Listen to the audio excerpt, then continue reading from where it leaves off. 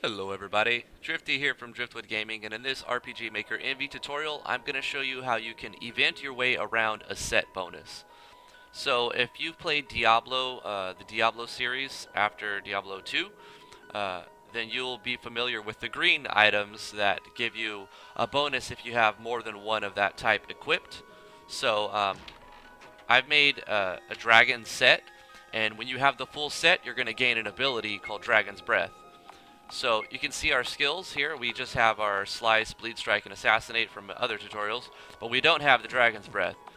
But in the chest, I put some items. So we've got our Dragon Plate Helmet, our Dragon Breastplate, our Dragon Plate Gloves, and our Dragon Plate Boots. And if we have all four of them equipped, I have a parallel process event running right here on the world map. So if we equip these items and then somehow get to any map that's got the parallel process, so you can make the event, copy paste it to any map in the top left corner, invisible parallel process that will run in the background. You can check his skills. You see that we have Dragon's Breath.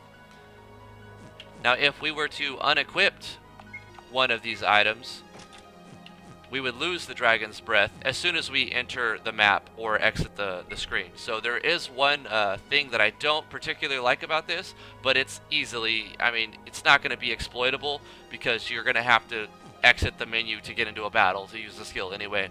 So we unequipped one of the items, so now we have no more Dragon's Breath.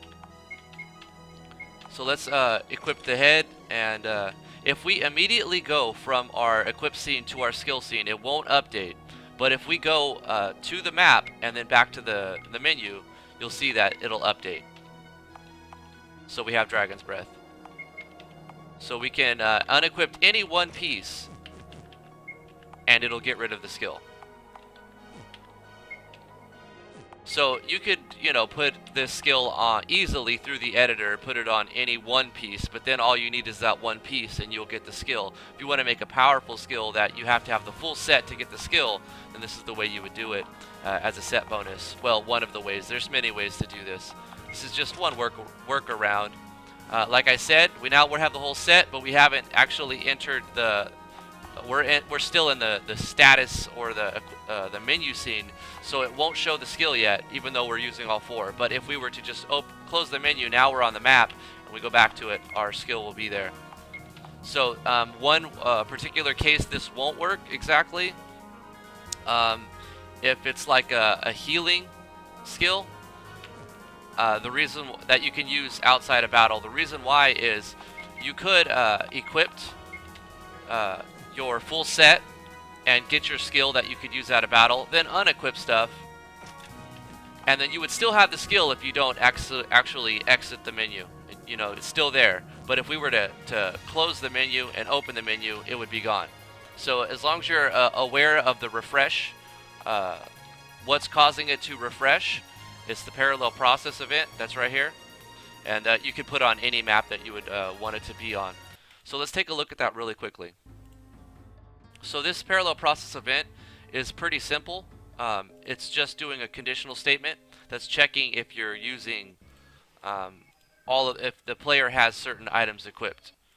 So the first thing we're going to do is right click, insert new, and we're going to do a conditional branch, and then we're going to go to tab 2 and select the actor that's going to be using the set. Now you could just design this for one actor. If you want multiple people to use the set, you can just copy paste the entire branch and change the actual the actor that's being used. So for this case, we're going to design it one time. We'll say Driftwood is using the armor of Dragon's Breastplate, and we're going to create an else branch on each one of these because we need to have some way to remove the skill if they've taken off the piece of armor. So underneath, when they have it equipped, you're going to nest another conditional. So you're going to basically do the same thing. Conditional branch, tab 2, if Driftwood is using the next piece of armor, the plate helm, and you'll do the same thing, but each time it's going to be creating an else handler. And then once you've got all four of them built, inside the three nested conditionals, you're going to do a change skill.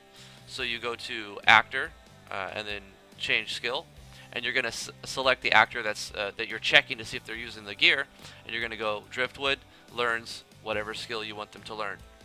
In this case, it would be Dragon's Breath. Then you can just copy paste that right here and then edit the one you pasted. On the else handler, you're going to be forgetting. You're going to be unlearning all of those skills. So every time you encounter the else handler, you're going to do the forget Dragon's Breath. So you can just make that and then copy paste it here, copy paste it there, copy paste it there. And that would be it for one thing. You can combine this with Victor Engine's new plugin.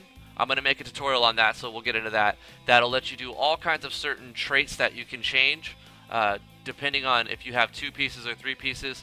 Now you can also make stat bonuses or parameter changes if you have 2 pieces equipped. And if you wanted to do that, you would just do it.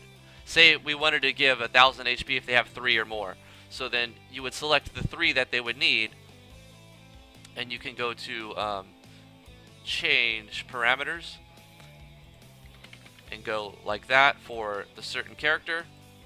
But then on every else handler, you would have to also copy paste this for the else handler of the 3 that it's requiring. So on this one, and this one, you would let's see, right here. So yeah, this one. You would paste this and then you would remove. That way you don't decrease 1,000. And you do that there. It'd also be to decrease. Copy that, paste that. Now if they're using the plate breast, the helmet, and the boots, they get 1,000. And if they add the gloves to it, then they would get the actual skill. So this isn't maybe not the best way. This is probably not the very best way. I mean, if you did this in JavaScript, it would probably be a more customizable. But if you just wanted to make a simple set bonus, this is a way that you can very, very easily make it work. So I thought I'd post this workaround for some of you guys who like to event workarounds, you know, who don't want to delve into JavaScript too much. So that's going to do it for this simple workaround for creating a set bonus in RPG Maker MV. Hopefully you guys liked this video. If you did, remember to like, favorite, share, and subscribe. If you have a suggestion or a comment or a special request, please put that in the comments below. I do read all my comments. You guys are very important to me. Thank you guys so much for watching this video. Thank you for being awesome, and we will see you in the next tutorial.